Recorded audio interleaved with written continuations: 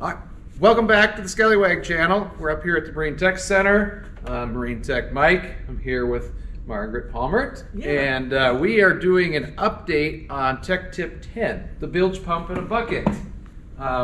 So Margaret is one of our instructors. She's empowering women. She does women only diesel, do it yourself, and electrical, and other classes. She loves teaching. She's got a passion for boating and being on the water.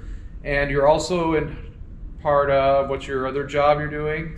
So I'm also the Vice President of Safety at Sea for the Sailing Foundation, which is associated with U.S. Sailing's Safety at Sea group, which we'll talk a little bit more about later. And don't forget, I'm an alum of the program right, as well. From yes. the program. Yeah. So yes, so there are some new rules for offshore sailing that these things are coming into. But before we get into that, why did this all happen? Well, we got the idea from the Vessel Assist boat down in Coronet Bay. And I was going to university, and this particular boat owner had me put like 5 bilge pumps on the boat. They were completely paranoid about sinking. And John down there, we called him a pirate, he said, that's crazy. He said, you want your 2 good bilge pumps, a standard dewatering and a backup.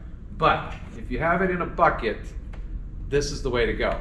And I said, oh. And so he talked about how this tip here, you could put it in any compartment that's flooding. You could clip it onto any working battery. That's the idea. We just did that.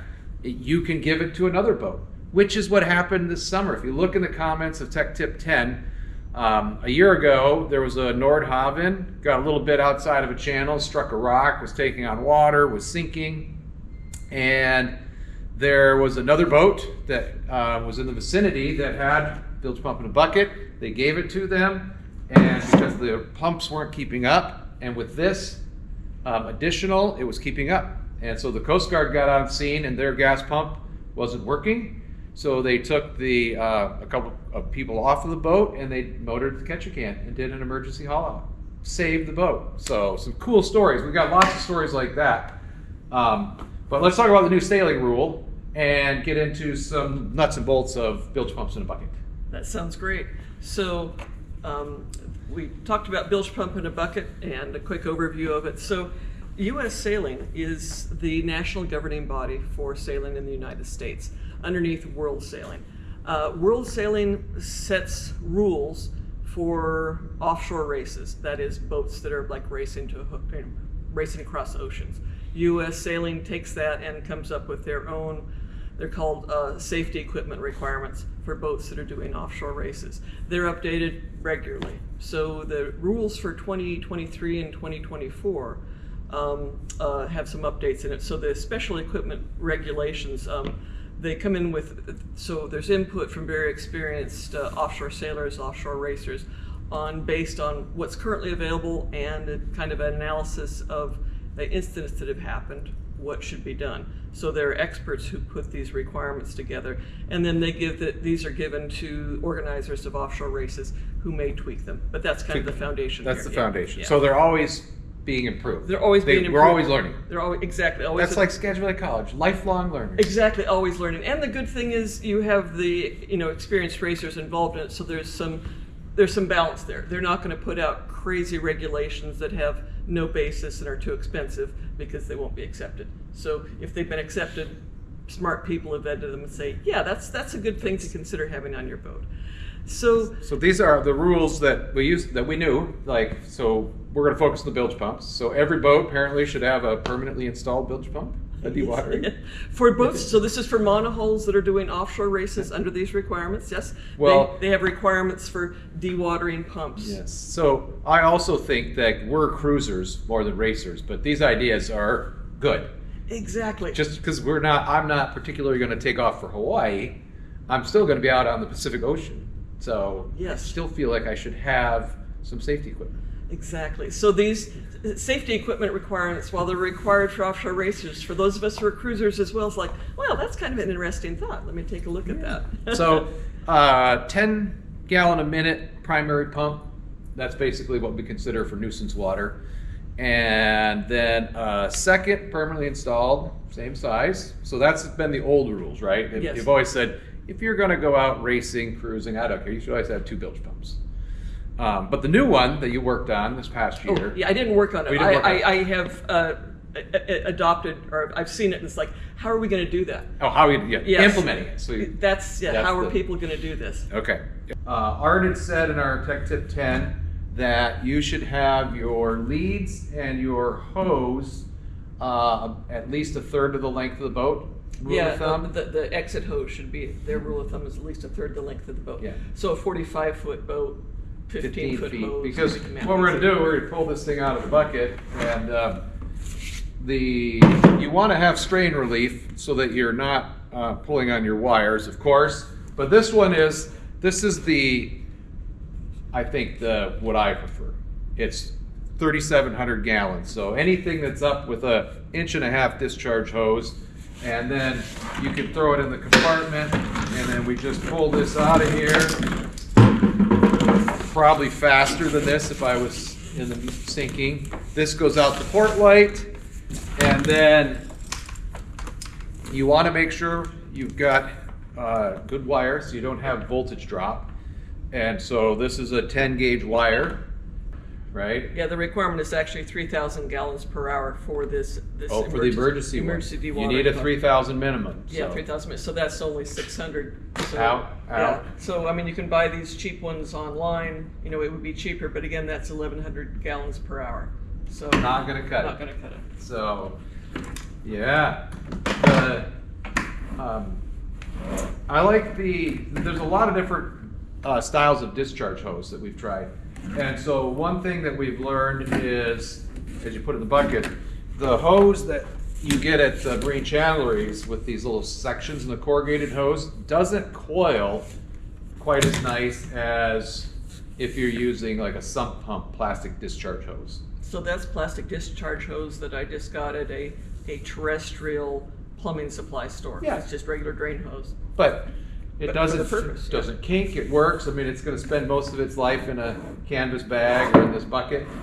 And so that's an option. There's some heavier duty options that you can get that will coil up better. And then, yeah, the really nice stuff, when you get a corrugated hose, you do lose some flow. And by the way, when these pumps are rated at 3,000 plus gallons, 3,700 gallons, that's pumping flat with a perfectly good battery. So when we start running it through a corrugated hose, we're going to lose some of that 3,700. And if you're lifting it 10 feet up from a bilge and out of port light, you're going to lose up to 1/3, I would say at least. You're going to lose quite a bit. But the idea is it's still going to do a great job.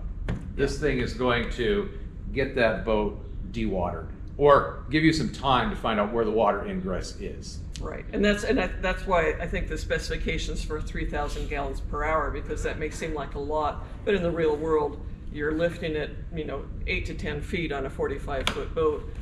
So you're losing some there, and then the voltage that you're actually getting to the pump is not going to be, probably what that spec was set to. Right. So the hoses of different diameters, depending on what you're going to, and there is a little bit of a trade-off. A bigger hose, you're going to get more flow, but if you're trying to fit it into something that you're going to stow, that there might be a trade-off to consider that in the diameter of the hose you're going to. And then the stronger hoses, the more reinforced, less prone to kinking. This one still can, as I discovered. Yes, So, but much harder to store. much harder to store. For the permanently installed bilge pumps too, we forgot to mention, it doesn't have to be an electric pump.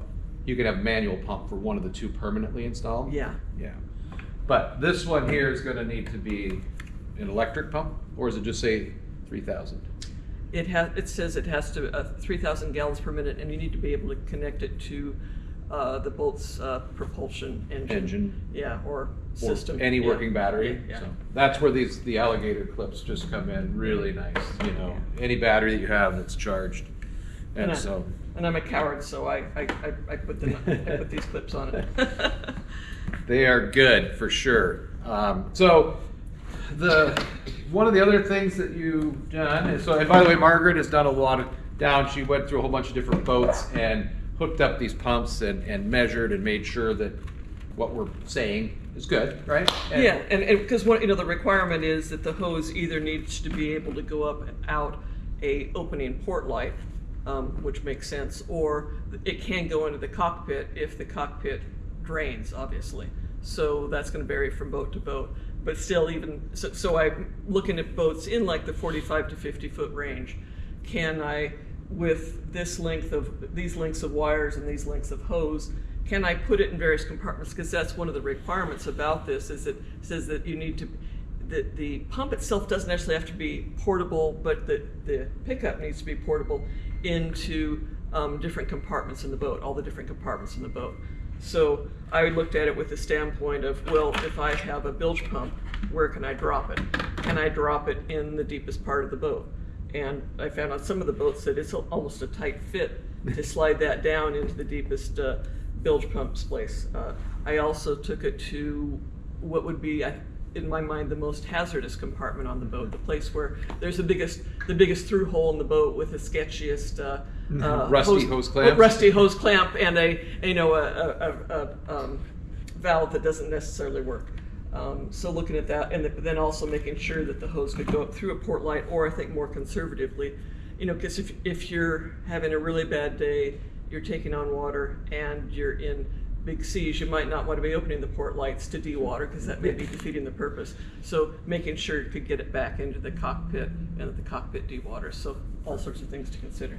And I think Art's done a couple of these with a collapsible hose for an option, because we keep storage is the big one, right, that we've been coming up against. And so yeah, so this has the advantage, this collapsible hose, a big winner in terms of weight, a big winner in terms of stowage.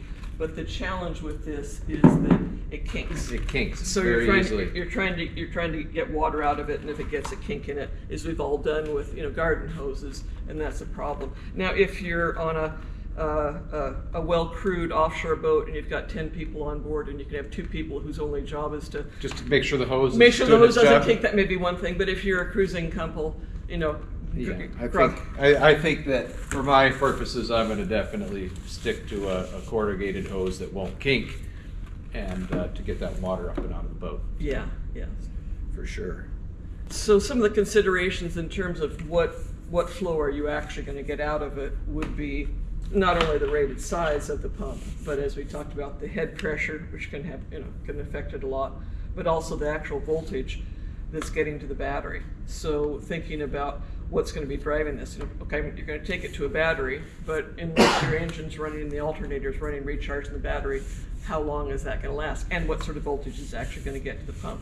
Less voltage, less flow. Yeah, so hopefully anytime you're in a sinking situation, you can get that engine cranked up, and if that alternator's working, those extra couple of volts make a big difference in how much water you're going to pump. But we realize that maybe the engine doesn't work. Maybe that's part of the problem that we're in this situation. So that could be a thing. But hose clamps have this thing together. Of course, you don't want to be putting anything together when you're in this emergency. So yeah, so some of the options, and thanks to Chuck Hawley, the former chair of the Safety at Sea Committee at U.S. Sailing, gave me a lot of good pictures and ideas for this. And one of the things that he did, which I really liked, is there are hose clamps that you can close manually. You don't need a tool to close. So there, I think that would be a great idea. So if you can't stow the hose on the bilge the pump, have something that's quick and ready to go. Have something that you don't need to find a screwdriver or something to attach. And so that was a great idea, great suggestion. Great thing. One other thing he also did is, I used just a 5-gallon bucket with a lid on it, a snap-on lid, which also is an unsnap lid. One thing that Chuck did was he used a bucket about this side that actually had a screw on top. Yeah. And we know how things come open in boats. Or don't after a while. And how they're probably, even though they shouldn't be, people are going to be stepping on them and sitting on them. And so I like that idea of, maybe looking at of how things are going to be stowed. I think if I didn't have as much storage as I had, I would probably be looking at a canvas bag option for these. Duffel would be good. Yeah, and what Chuck did was a kind of a combination of that screw-on bucket with protecting the electric bilge pump in the bucket, and then that put inside a canvas bag with the hose around the outside, so protecting the critical piece. And with the hose on the outside, of course, the hose, it's depending on what type of hose you use and how long it's going to be there, and what abrasion it's going to be susceptible to. It could get its own pinhole leaks. It could, yes. Happens. So Yeah. just from sitting around and vibration and everything else. Well, there you have it. Hopefully we'll be encouraging some viewers, and you'll show this in some of your other Yeah. coursework, that to put together a little emergency bilge pump and have Exactly. it ready to go just in case. Exactly. I always said, you know what? I figure that I'm going to be like the boat, hopefully in Alaska, where I'm just sharing my pump to the next boat. I feel like that's worth a really nice dinner at the end of the day if you save someone's boat. If I say, excuse me, sir, would you like a bilge pump in a bucket? There you go. Yes. Off we go. Off you go. So thanks again to U.S. Sailing Safety at Sea and Chuck Hawley for his input and pictures and advice on this. And thank you so much, Mike, for letting me collaborate with you on this. Well, thanks for coming to Marine Tech again. Look forward to our next class we're going to teach. Yes. See you later, everyone. Bye now.